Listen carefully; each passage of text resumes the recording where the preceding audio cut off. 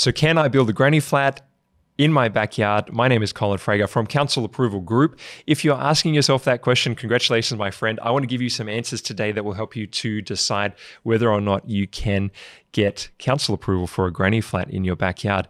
Now, the answer is dependent on your local government area. It's dependent on which provisions we use. Sometimes there's some loopholes, some ways that we can expedite and quicken that process of getting approval.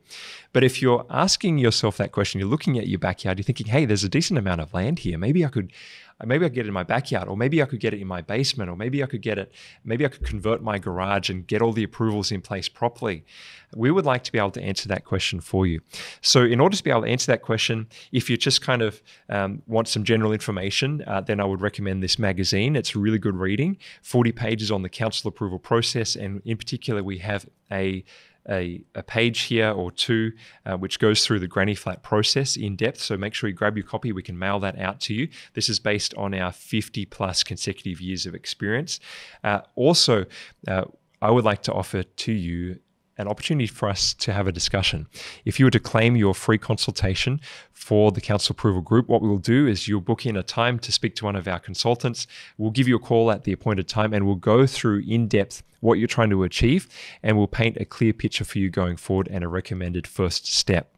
So whether you can get council approval for a granny flat, whether you can achieve a granny flat in your backyard is a very exciting prospect. And my last tip would be make sure you get the right advice, because you could be standing on the very edge of financial security, on the edge of extra rental income. What would that mean to you and your family if you're able to get an extra $200, $300, $400, $500, $600 per week? How many thousands of dollars would that add to your lifestyle every single year? Imagine the financial security that you would have.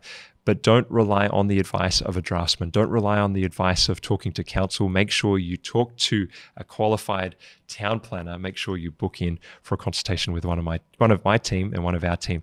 My name is Colin Fragar from Council Approval Group. Thank you for watching, and I do wish you every success.